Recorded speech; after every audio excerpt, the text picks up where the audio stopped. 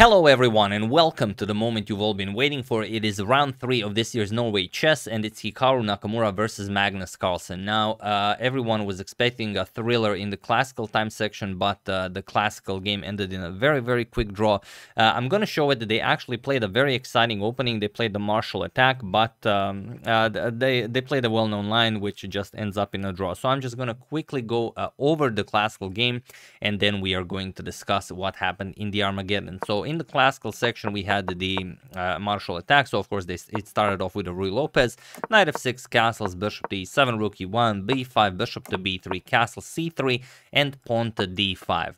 Magnus opted for the martial attack, e captures on d5, knight captures, knight captures, knight captures, rook captures, and pawn to c6, the so-called modern variation of the martial attack. We have d3, bishop to d6, and rook to e1. So everything that we've seen many times. Bishop to f5 now, and queen to f3. We have queen to h4 now, going for queen captures on h2, g3 defending it, queen to h3, and knight to d2. Again, all been seen before. Rook e to a8.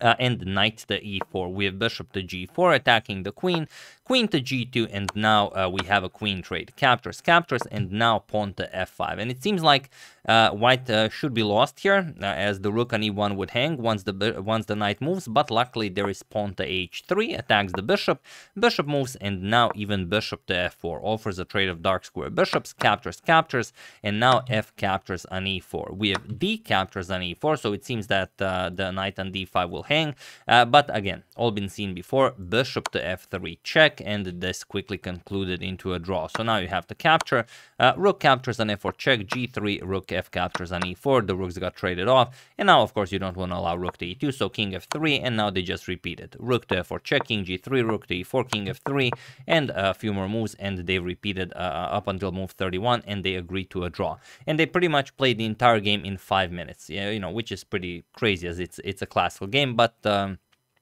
basically, they're showing off their great theory knowledge of the martial attack. So now we go into the Armageddon game, and the Armageddon game features an even greater opening. No, it's not the Evans Gambit, I know, but it features the King's Gambit. So here, Hikaru played pawn to e4, we have pawn to e5, and now Hikaru goes for it. Pawn to f4, he goes for the King's Gambit, and this is where the gloves are definitely off. This is not ending in a draw. So e captures on f4, Magnus accepts the Gambit, even though, okay, nowadays it's popular to even go for the Folkbeer counter Gambit. Magnus, you know, meets the Gambit head on. Knight to f3 and pawn to g5, in the style of the great players of the past, like Paul Morphy, Adolf Andersen, even Steinitz played it, Lasker played it. But yeah, I think the player with the most positions of this exact position would be Adolf Andersen. So here pawn to h4, and now g4, attacking the knight, and now knight to e5. There are even some moves where d4 can be played, even bishop to c4, but that would be underestimating Magnus a bit too much. So knight to e5, and now pawn to d6, chasing away the knight. Knight to f6 is the most common move here. We have pawn to d6 by Magnus, asking Hikaru, is he maybe interested in a knight captures on f7?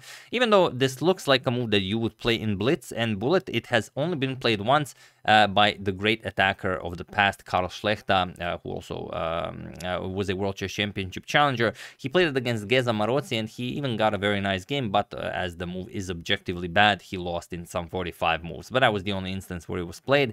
So of course, knight captures on g4. This is the standard way to play this. Knight to f6, and now a knight captures on f6. We have queen captures on f6, and now knight to c3 and d4 are the most common moves here, and it makes sense. Pretty much everyone plays knight to c3 instantly because the queen is on f6, and you really want to play knight to d5 and attack that queen. But Hikaru just plays pawn to d3.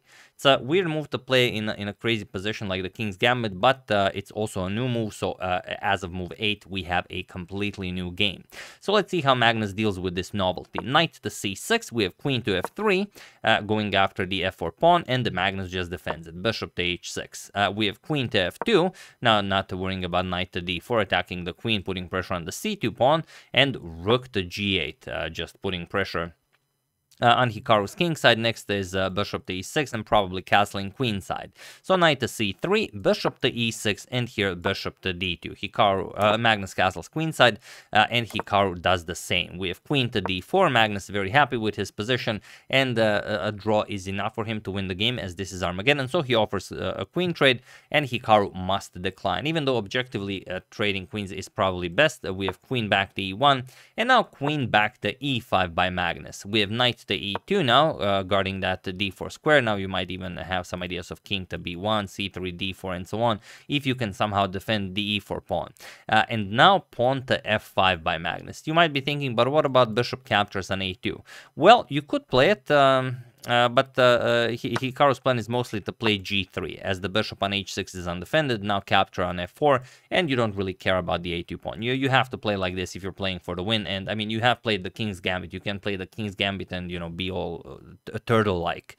So after knight to e2, Magnus plays pawn to f5, and now pawn to g3. With the same idea, the bishop on h6 is hanging, f captures on e4, we have g captures on f4, attacking the queen, queen to f5, and now knight to g3, attacking the queen and the pawn on e4, queen to f7, now putting even more pressure on this diagonal, but Hikaru doesn't care. He just plays pawn to f5, now exposing the dark square bishop to an attack, and also the light square bishop. Luckily, the bishop on d2 can be captured with check, so Magnus plays this, bishop captures on d2, with check, rook captures, and now bishop to d7.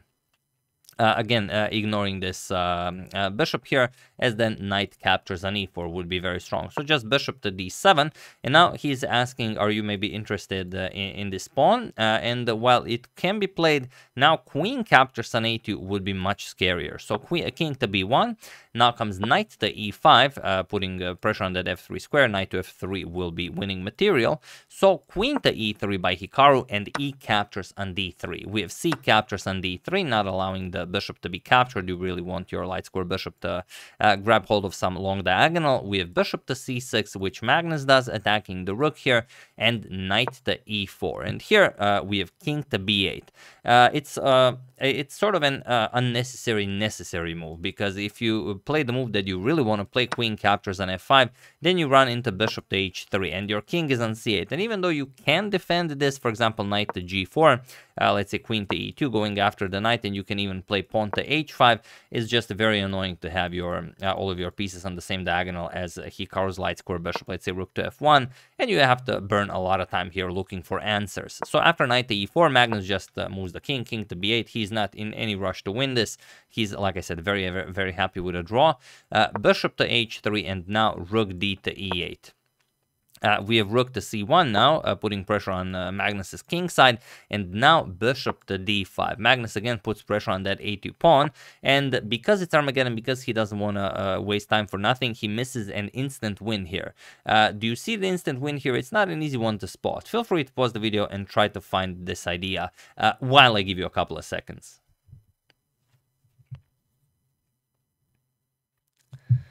So for those of you who were able to do it, congratulations on always being a true master of tactics. And for those of you who just want to enjoy the show, it is knight captures on d3, just removing the defender of the knight on e4. Yes, it is as simple as that. Now, of course, everyone sees that if rook captures, bishop captures on e4, skewers the rook, and there's no defending this. The problem, and probably why Magnus decided against this, is maybe he saw rook captures on c6, sort of Hikaru giving up the rook for 2 pieces, but even this loses the knight to b4, attacks the rook, and also threatens queen captures on a2, and there is no defense here. You have to defend against the checkmate, so queen captures, and now you're just capturing the rook, and you are, of course, completely winning here. Up the exchange, up a pawn, you know, not a trouble in the world. So after rook to c1, Magnus misses this. He plays bishop to d5, and now rook to e2. Probably also Magnus doesn't actually need to win. He's happy with a draw, so maybe that's why he's not looking for the killing blow too much. Bishop captures on a2 with check, king to a1, and now bishop back to d5, and Hikaru goes knight to g5. That was the whole point of giving up the pawn on a2, but it doesn't work. Okay, if Magnus plays the queen to a weird square, then it could be very strong if the knight comes to e6 with some sort of a forcing maneuver, but after queen to d7, there is nothing here. Now you don't even have a move like a d4, as everything is nicely defended, and also checkmate is being threatened. And if you play something like f6, which is also kind of the idea, the knight on g5 prepares f6, f7, but here if you play f6, just queen to a4 check, and you run into one of the oldest checkmates in the book. As the queen is covering c2, you just have bishop to a2 check, king a1, bishop to b3, a discovery from the queen, king to b1, and queen to a2 will be checkmate. It's a very nice mate to know, because you will always have it, you know, you won't have to calculate 10 moves ahead, it's enough to calculate 6 if you know that this checkmate exists. So here, queen to d4, now opening up the e file for the rook and also guarding that a4 square, so the black queen cannot deliver check. Queen to b5 now, going for the a file, you know, via different means. So king to b1 and now even knight to c6, attacking the queen. Rook captures on e8 with check, rook captures, and now queen to c3. Now comes bishop to b3, and now queen to a4, queen to a2 check is coming. Will it be checkmate or just a check? That's up to Hikaru. Of course, Hikaru will try to avoid this. He played knight to e4. At least this closes off the e file for the black rook. Queen to a4, threatening mate in 1, and now Hikaru plays rook to f1. He has to allow queen to a2 check, but Magnus doesn't rush it. He plays knight to d4, brings another piece into the attack. Now even more squares are being covered in front of the white king. Bishop to g4, and now just bishop to c2 with check. d5 is also winning. I mean, pretty much any move is winning here. Magnus opts for bishop to c2 check, king to c1, and now queen to a1 with check. We have king to d2, only move for white. Queen captures on f1, and now the problem is, okay, now queen captures on d4 is possible, and it is what Hikaru played, but it is not enough. Bishop captures on d3, and there is nothing you can do. If you capture the bishop, for example, queen captures, just queen to f4 with check, and once the king moves, you will play rook captures on e4, and you're up the exchange, you're up too much material, the white king is on the run, there is no playing this.